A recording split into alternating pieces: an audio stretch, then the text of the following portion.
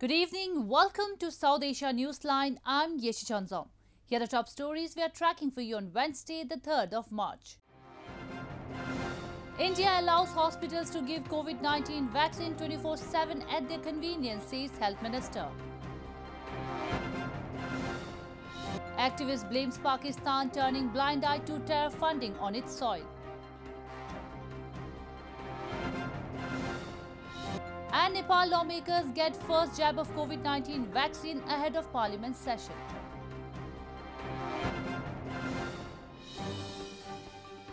And now for all the details.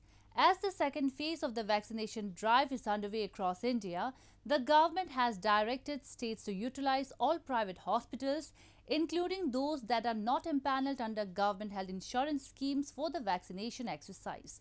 Health Minister Dr. Harsh Vardhan on Wednesday said the government has removed time constraint to increase the speed of vaccination and citizens can now get vaccinated 24/7 at their convenience. India's Health Minister Dr. Harsh Vardhan on Wednesday said that government has extended Covid-19 vaccination schedule, allowing hospitals to choose any time window to vaccinate people. Taking to Twitter, Harsh Vardhan said people can get vaccinated 24/7 at their convenience. Indian citizens over the age of 60 years and people aged 45 and above with comorbidities are being vaccinated in the second phase. With over 5 million beneficiaries registering for Covid-19 vaccination since the second phase of the inoculation drive began on Monday, the centre directed states to utilize all private hospitals for the vaccination exercise. The centre has also said that hospitals can, in consultation with state governments, extend their vaccination sessions. On Wednesday, President Ramnath Kovind was administered the first dose of Covid-19 vaccine at an army hospital and urged all eligible citizens to get vaccinated. Meanwhile, the Central Tibetan administration in India's northern hill town of Dharamshala has requested for vaccination for exiled Tibetan spiritual leader, the Dalai Lama, be carried out in his premises. Specifically, the request is His Holiness, because he is in the self-quarantine for last quite some time. So, a request has been received to vaccinate him in his own premises. It is under the consideration of the government and a final decision will be taken. India reported 14,989 fresh Covid-19 cases on Wednesday, taking the tally to 11,139,516. Moving on, as global terror financing watchdog Financial Action Task Force has retained Pakistan on its grey list, a Pashtun rights activist has blamed the country continues to provide shelter to dreaded terrorists, including the Taliban. He accused terror outfits have been collecting funds openly and the state is not responding against these activities. As Pakistan remains on the grey list of the FATF Financial Action Task Force, Pashtun rights activist Fazlur Rahman Afridi has blamed the country for providing shelter to dreaded terrorists, including the Taliban. Paris-based Afridi, a member of the Pashtun Tahaffuz movement, said the tribal areas in Pakistan continue to remain a safe haven for terrorists, and Pakistani security forces have failed to act against these outfits. The FATF last week decided to keep Pakistan on its grey list till June for failing to act on 6 key parameters. Not only in FATA, but even in the settled areas like in the important cities, Sawabi, Martan, Peshawar, Sawat, and even in Quetta, there seems to be Taliban activities. They are organizing huge gatherings and collecting funds openly, and the state is not responding against these activities. Afridi also highlighted the case of Tehreek-e-Taliban Pakistan terrorist Ehsanullah Ehsan, who openly threatened on Twitter a second attempt on Nobel laureate Malala Yousafzai's life. Malala was shot and badly wounded by Ehsan's group 9 years ago for advocating girls' education. The threat prompted Malala to tweet herself, asking both the military and Pakistani Prime Minister Imran Khan to explain how her alleged shooter Ehsan had escaped from government custody. In news from Afghanistan, amid a wave of killings that is spreading fear among professional workers in Afghanistan, 3 female media workers were shot dead in the eastern Afghan city of Jalalabad on Tuesday. According to site intelligence group, the Islamic State claimed responsibility for the attack.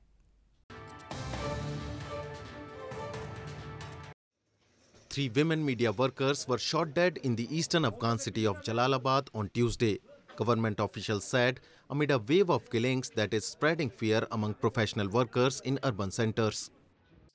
Head of local broadcaster Anikas TV, Zalmay Latifi said the 3 women were recent high school graduates aged between 18 and 20 who worked in the station's dubbing department. Reports suggest that the women were killed on their way home from work, and witnesses said gunmen shot the women in head before fleeing. Provincial Police Chief Juma Gul Hemad said that the suspected lead attacker, who he named as Kari Basir, had been arrested and he was connected to the insurgent Taliban. However, a Taliban spokesman denied the group had any involvement in the attack. متاسفانه درې نفر زموږ خوندې په شهادت رسېدلي دي او 2 نفر زخمیان دي چې د دوی کې مهم توریست د دې ډلې رهبري کول هماغه د قاری بصیر په نوم همدا اوس ګرفتار شوی دی د ورکشې سره. According to site intelligence group, the Islamic State claimed the responsibility for the attack. In recent months, a wave of shootings and bombings have targeted journalists, civil society workers and government employees.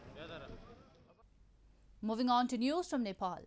Nepal's parliamentarians and other senior leaders on Wednesday got vaccinated with the India-manufactured Covishield vaccine against Covid-19.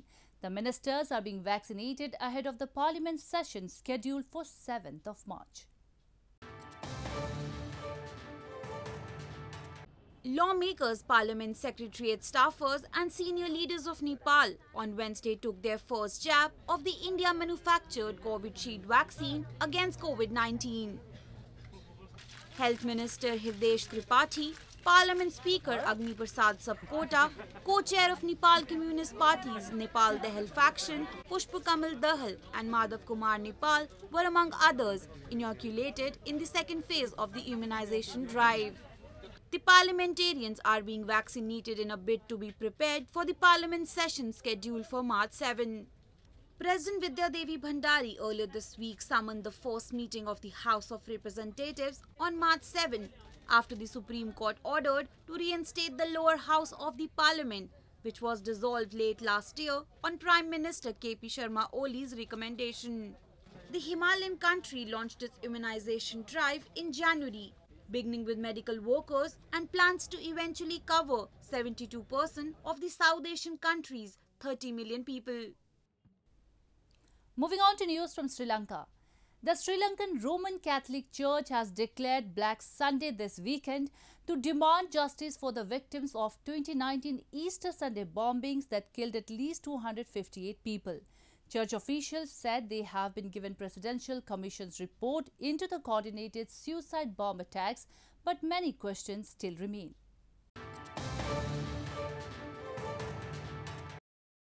Archbishop of Colombo Cardinal Malcolm Ranjit on Tuesday declared that March 7 will be observed as a Black Sunday to demand justice for the victims of Easter Sunday bomb attacks, as he raised questions over the findings of a Presidential Commission report into the coordinated suicide bombings on April 21, 2019 that killed over 250 people. The Roman Catholic Church officials said instead of concentrating on finding the people directly responsible, the focus has gone in the direction of whether those in power at the time fulfilled their responsibilities or not. He said the church expects the government to carry out a further investigation with vigor.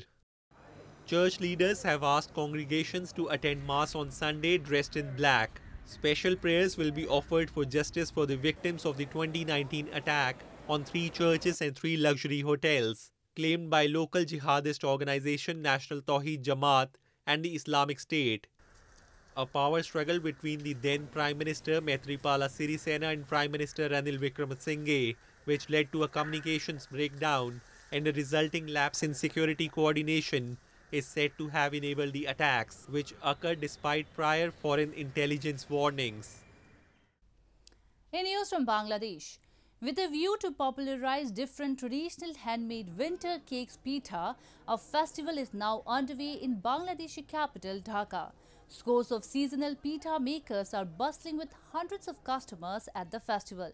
The 10-day National Pitha Festival began on February 23 and will continue till 4th of March. According to the organizers, this year's event has been moved from January to February due to safety concerns amid ongoing Covid-19 pandemic. This year's festival features 50 stalls offering over 100 different types of traditional pithas.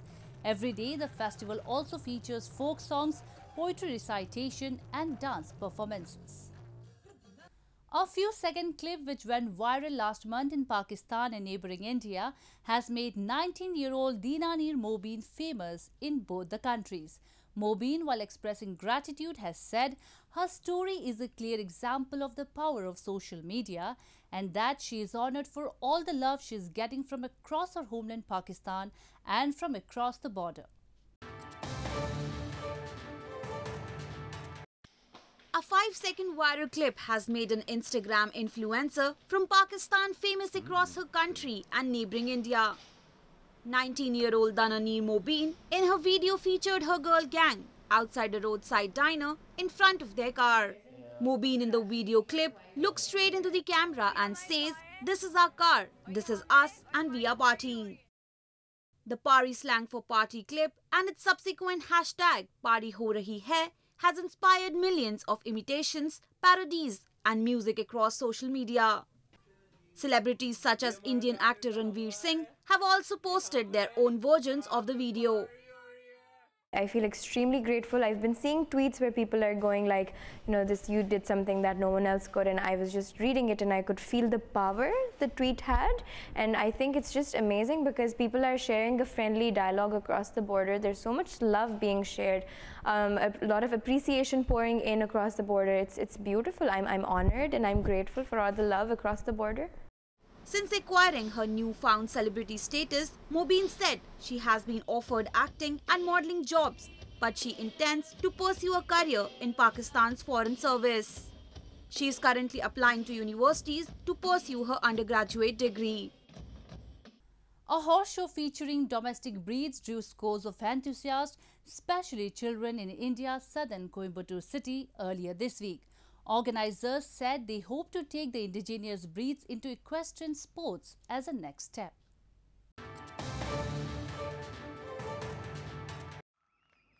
Indigenous Horses Society of India organized a horse show specifically meant for domestic breeds in southern Coimbatore city earlier this week. More than 60 horses participated in the show, which was a hit among the children, who got to ride on them, jump hurdles and witness a number of stunts. Vice President of Indigenous Horses Society of India, Raghavendra Singh, said they were hoping to take these indigenous breeds into sports with civilians as a next step. This show, of course, is for the breeds. It is the items here, the events here are mainly to do with stallion, fillies, colts of the breed, that is of the conformation of the horse, how well are you breeding this horse, which is quite an important factor. But our next step is to go into sports. The horses of Indian military and paramilitary already participate in equestrian sports, but large civilian population of India largely remains eluded. Well, that's all we have for you from South Asia this evening. Now our viewers can watch the show on SouthAsiaNewsline.com. You can also visit us on Facebook.com/AsAsiaNewsline and follow us on Twitter @AsAsiaNewsline. That's all in tonight's edition. We will see you same time tomorrow. Good night.